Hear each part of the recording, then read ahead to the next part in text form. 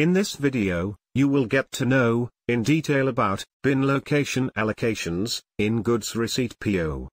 Let us consider a scenario, where, a company named OEC Computers, purchases USB mouse units, directly from the manufacturer.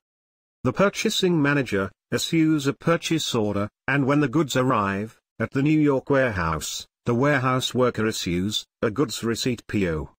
This goods receipt PO is the first time, in the process, where bin locations are used.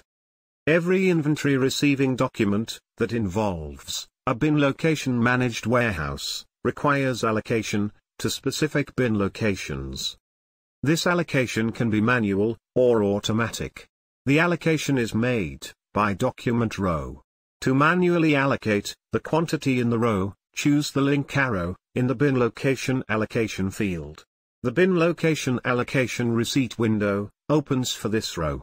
In the matrix, at the bottom of the window, allocate the row quantity to the desired bin locations. You may split the allocated quantity across multiple bin location codes.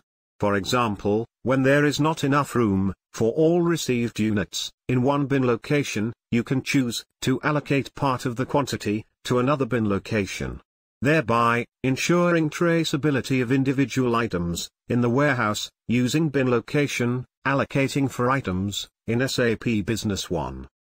Thanks for watching this video. Do write us for any queries.